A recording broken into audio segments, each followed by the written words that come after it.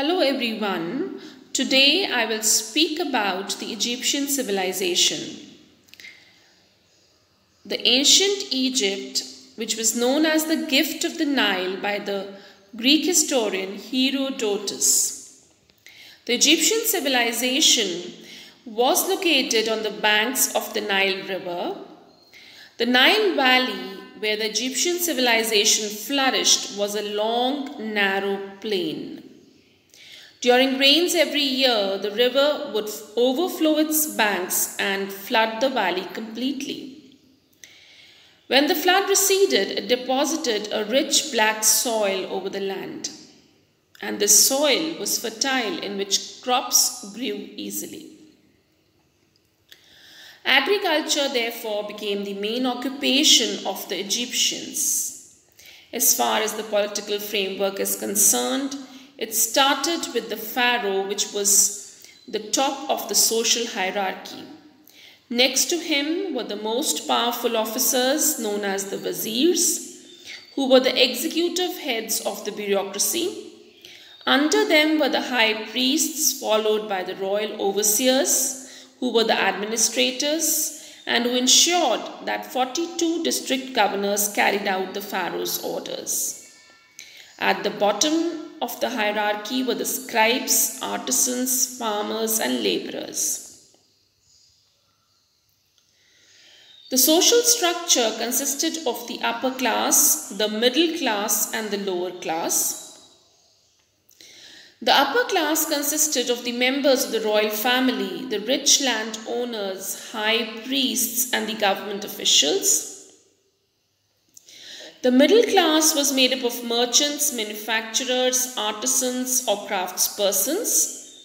The ordinary priests were also the members of this class, and the lower class mainly consisted of the farmers, the unskilled workers, and the slaves. The slaves were considered to be the prisoners of the war, and they had no rights. The family life of the Egyptians, now from the upper class, lived lives of luxury and pleasure. They participated in hunting, fishing, and fowling expeditions, as is clear from the pictures. Occupations consisted of agriculture mainly and the domestication of animals. They grew barley, wheat, and millets. They also grew dates, apples, figs, and peaches. They domesticated animals and they used them for many purposes, and the livestock was supplied the meat, the milk, hide, and dung, which is to be used for the cooking fuel. Food and crops. Now the principal food crops were barley and emmer wheat, that was used to be the long wheat, and they were used to make beer and bread. It was supplemented by fish, fowl, and meat.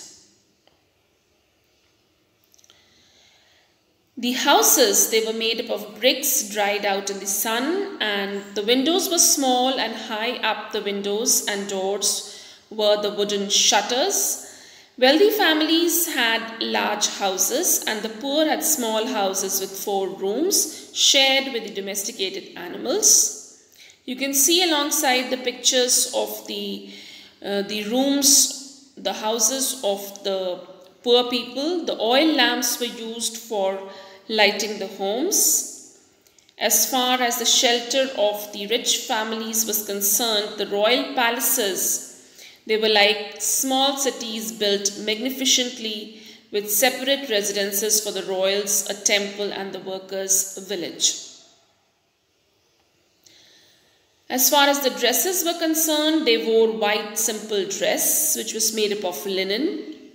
The rich wore fine woven linen, and the male, they wore linen clothes from the waist to the knees. The upper class also wore skirts. Women wore simple white tight-fitting clothes, and the rich ladies, they also wore shawls. Egyptians also wore sandals made up of leather or reed. They were extremely fashionable people and they were extremely image conscious and interested in fashion. They wore earrings, bracelets, rings, necklaces, as is very much visible in the pictures. Jewelry was made up of gold and also decorated with stones. They used eye makeup and oil and believed that makeup had magical and healing powers. So the clothing and jewelry is very much clear in the pictures where the necklaces of different kinds are shown. Transport and trade involved ships and boats. They were the chief means of transporting people. Small boats you can see alongside is known as the felucca, and the right hand side are the barges. They were the big flat bottomed boats used to transport goods and also people. Script was hieroglyphic and the Egyptians first used these hieroglyphics only for the inscriptions carved and painted them on temple walls. They were also used on tombs and sheets of papyrus. This civilization was known for its pyramids, temples, architecture, mummification, and astronomy. These people, they believed in gods, and many gods. They were around 2000 gods and goddesses in Egypt, and ancient Egyptians were polytheistic. Some of the main gods were Re, the sun god, Osiris, the god of underworld and resurrection, and Isis was the wife of Osiris. The most beautiful monuments as far as architecture and engineering is concerned, till today you can find Sphinx, the mythical figure, the Great Pyramid of Giza, and the Step Pyramid at Saqqara. These beautiful monuments are still present in Egypt. The paper and the ink. The paper that came from the word papyrus, a water reed, they used to write on such paper, and Egyptians also used ink which was made up of soot, gum and water. The ancient Egyptians' calendar had a year that was 365 days long, and the Egyptian civil calendar was divided into 12 months of 30 days, and there were 5 extra days to the calendar at the end of the year for the celebration of the religious festivals. As far as mathematics is concerned, these people calculated numbers based on the decimal. They had separate symbols for them, and Egyptians knew about addition and subtraction. They had some basic knowledge of geometry, and they used this knowledge in the construction of gigantic pyramids. So they were really intelligent people. As far as death was concerned in Egyptian religion, they believed in the concept of death after life. They practiced mummification, that is, after the death of a person, they would remove the organs and preserve the bodies by putting some oil and then putting some spices on it, rubbing it off and then putting the linen cloth over it tightly and preserving it in the tombs. They believed that souls traveled through the afterlife, and that's why they gave importance in preserving the bodies of the dead. Egyptian civilization declined by 1000 BCE. Foreign invasions and internal revolts weakened the civilization and sealed its fate. I hope you've understood this lesson on Egyptian civilization. Thank you.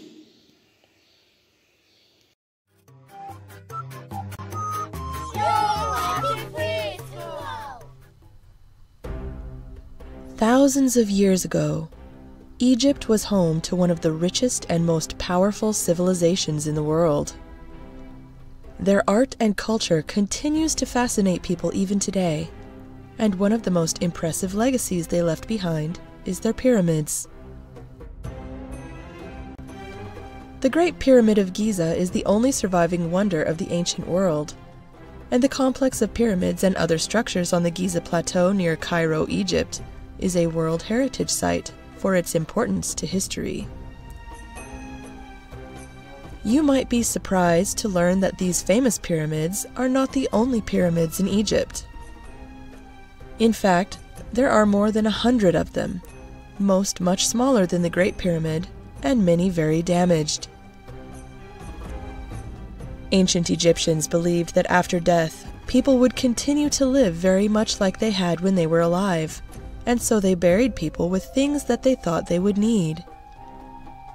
At first, people were buried in the dry desert sand, but the graves were dug up by wild animals and people who wanted to steal the things they were buried with. Egyptians began to build flat tombs, called mastabas, out of mud bricks or stone. Then, about 4,500 years ago, an architect named Imhotep had the idea to build a stack of mastabas on top of each other, each one smaller than the last. The result was what we call a step pyramid, a giant stairway meant to help the soul of the pharaoh climb into the heavens. So began a period of nearly 1,000 years of pyramid building in Egypt. After the first step pyramids were constructed, a pharaoh named Snefru decided that he wanted a smooth-sided pyramid for his tomb. This proved difficult to accomplish, and Snefru had 3 pyramids built before he was satisfied. This third pyramid, the Red Pyramid, is believed to be the first true pyramid built in Egypt. The pharaoh who followed Snefru, Khufu, decided to build his own pyramid, bigger and better than the Red Pyramid. The result was the Great Pyramid of Giza, the largest pyramid ever built. Construction of the Great Pyramid likely took between 10 and 20 years. It was originally 481 feet or 146.5 meters high, making it the tallest man-made structure on Earth for nearly 4,000 years. The building of such an enormous pyramid was a monumental feat. People have wondered for thousands of years how it was possible to build something so huge with the technology available to the ancient Egyptians. The Great Pyramid is estimated to be made of 2.3 million blocks of stone. The largest of these blocks weigh between 25 and 80 metric tons and were transported from more than 500 miles or 800 kilometers away. The pyramid was originally encased in polished white limestone. Most of these stones have been removed over the millennia, meaning that when the pyramid was new, it would have looked very different than it does today. Khufu had other things built on the Giza Plateau, including 2 mortuary temples to honor him after his death, and 3 small pyramids for his wives to be buried in. The other 2 large pyramids on the Giza Plateau were built by Khufu's son, the pharaoh Khafre, and his grandson, the pharaoh Menkaure.